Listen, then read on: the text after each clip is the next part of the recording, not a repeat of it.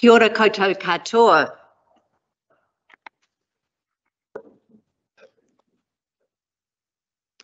Morena, everybody. A beautiful day to imagine being at the beach. And it's good to think of you out there in your tutor groups, in your colourful beach gear. But we're not quite at the end of term yet. This morning, we find ourselves in an unusual assembly, a virtual assembly. And in my 40 years of education, this is my first. Thanks to the advances of technology, we're able to deliver a sense of community to you. Not the same as being all together in Gym 1, but hopefully a reasonable experience for you all. While there are a number of things that we've had to forego this term, and there certainly have been disappointments for most of you in the cancellation of a number of events, we know that there is much to be grateful for.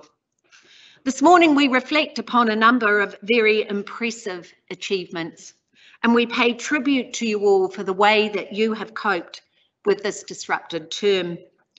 There is still some uncertainty around how next term will play out, but we can hold on to the hope that after a 3-week break, we will return to less disruption in term 4. Our last assembly, cultural assembly, was 6 weeks ago. And even with a 3-week lockdown period, there has been time to fit in a number of co-curricular activities. Congratulations to the many sports teams who have played in semi-finals and finals over the last couple of weeks. Teams who won their finals in the top grades of their sports championships were the Senior A girls badminton team, the First 11 girls football team, and the 10A netball team. A number of other teams also won their grades. Some finals are still pending. Girls and boys Senior A basketball, boys after a thrilling win on Tuesday night, and ice hockey will play finals over the next week.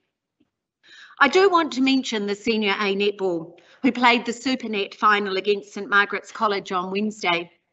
Despite playing an exceptional game and the result being contested right to the last minute, the final score of 32-30 didn't go our way.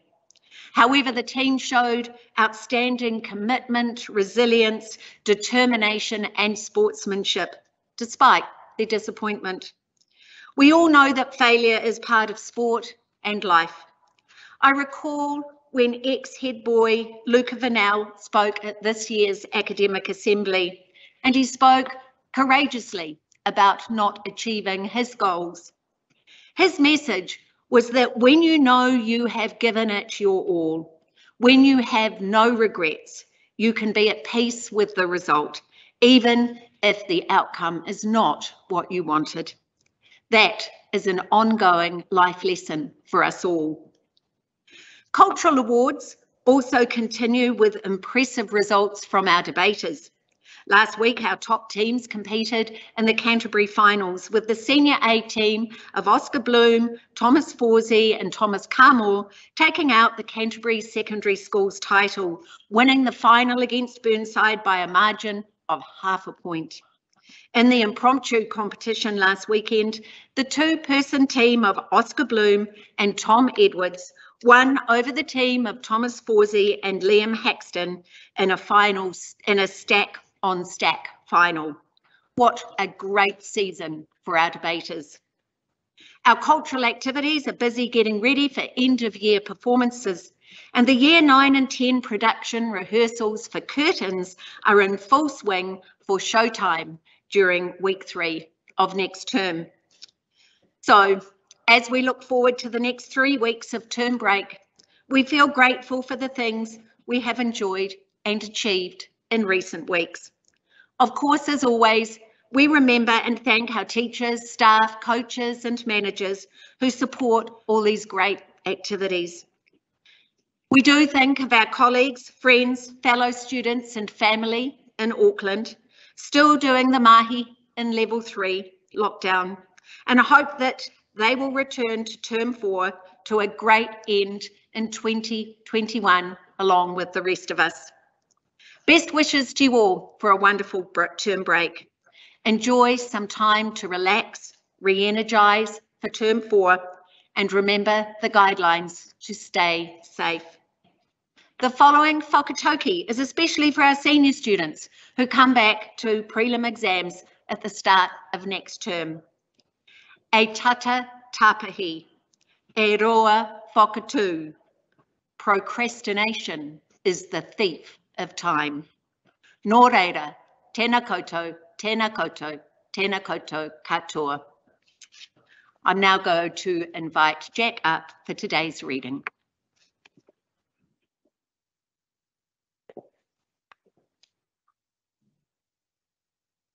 The reading today tells of humanity being the object of God's profound love, and that we do not have to walk through the journey of life alone.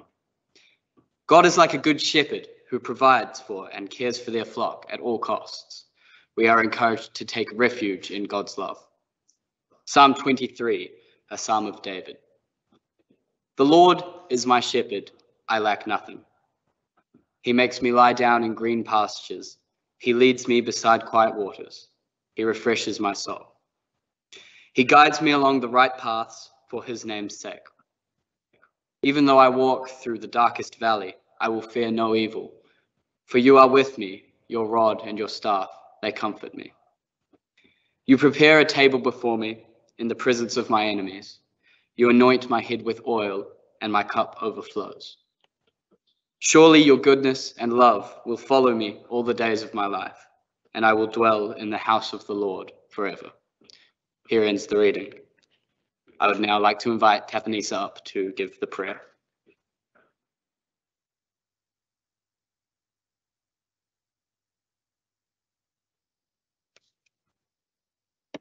Living God, we thank you that whoever we are, wherever we are, whatever we are doing, you are with us through Christ, constantly by our side, traveling with us and looking to lead us forward into new experiences of your love.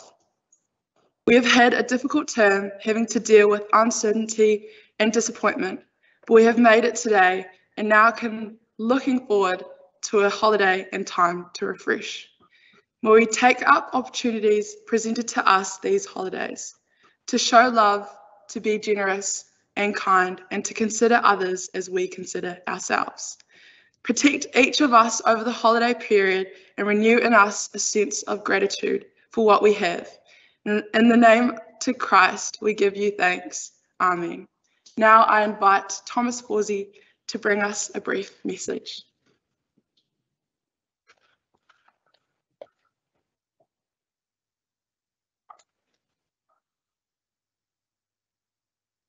So I woke up this morning and thought about how close this is to all being over. Just finish exams and we're free. One last hurdle and we can go on and enjoy our summer, enjoy the tropical weather. Only problem is it's a pretty big hurdle, especially this year. I can hear Mr. Bevan's words echoing through my head every time I think about exams. Important this, important that, prelims, derived grades, exam snacks, no crunching, fruit bursts. Some days it's hard to keep straight in my head.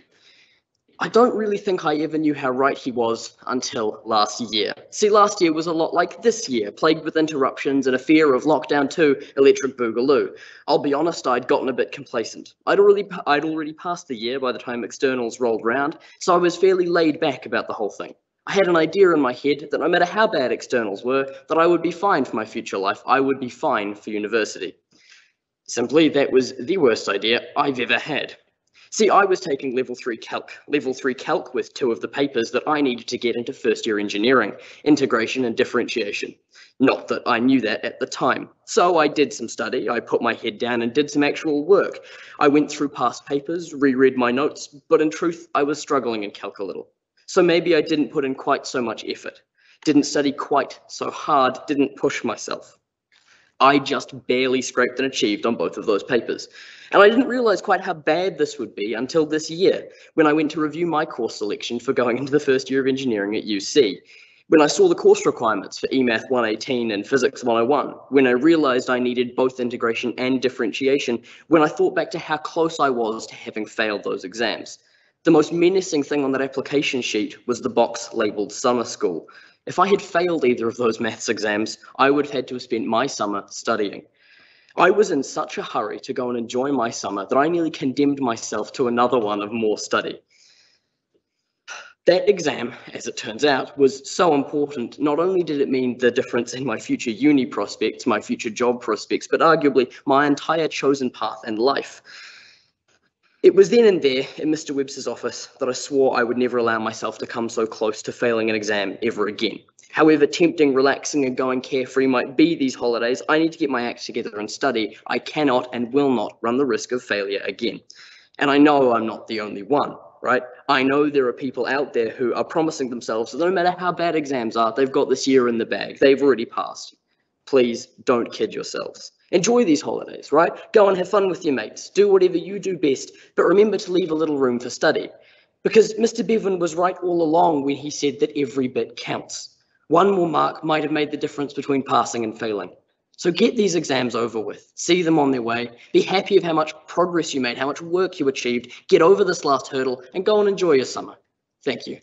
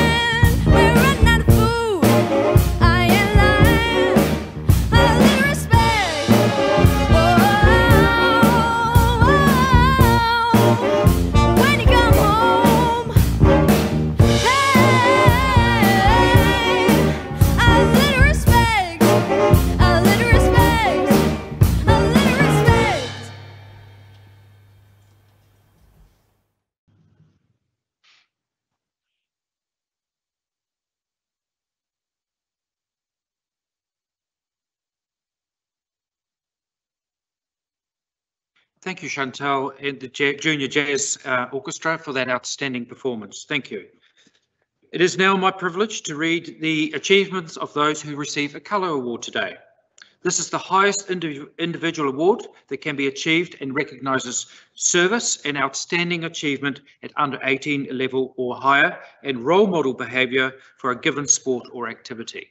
We will congratulate each recipient individually. I invite the Rector to present the awards. We begin with golf. Maddie May.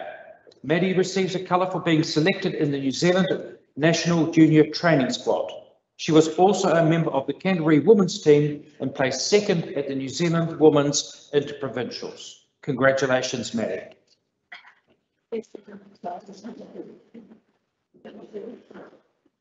Seb May. Seb received a colour for being selected in the Canterbury Golf Development Squad and being a member of the Canterbury Under-19 representative team. Well done, Seb.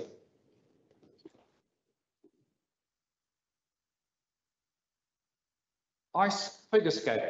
Miller Newbury. Miller receives a colour for being placed second in the ladies under-18 solo freestyle grade at the Canterbury Regional Club Champs this year. She will also represent Canterbury at the Nationals next month. Congratulations, Miller.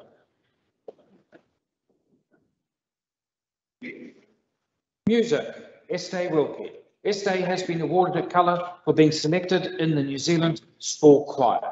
Congratulations, StAC.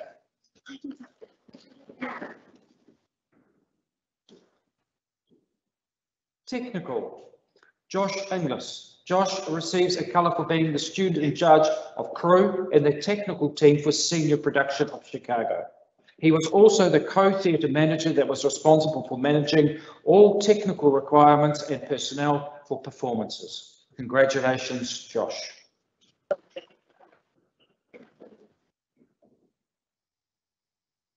Rugby. Isaiah Armstrong Ravula. Isaiah received a colour for being selected into the Hurricanes under-18 squad. Congratulations, Isaiah. Torian Barnes. Torian receives a colour for being selected into the Crusader Knights squad and for also being selected into the New Zealand Secondary Schools rugby team. Congratulations, Torian.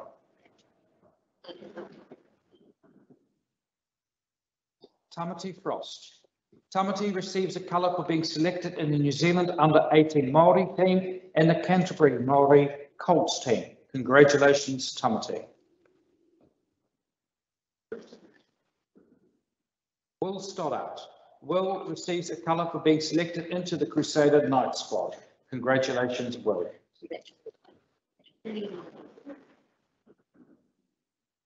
Lino Tauti. Lino receives a colour for being selected into the Crusader Knights squad. Congratulations, Lino. Swimming. The following swimmers have been awarded a colour for making the standard in the elected events and have achieved podium finishes at the National Secondary Schools Championships. Connor Barr.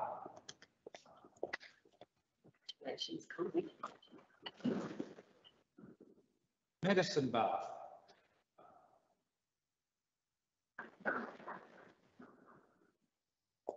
Oliver Grace.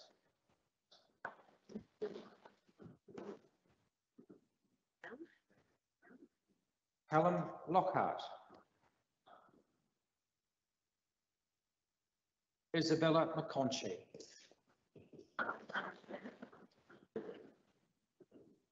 Bree Middleton.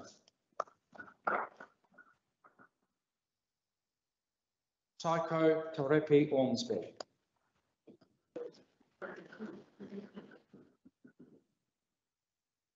I now invite Mr. Morrow up to the lectern to give the benediction.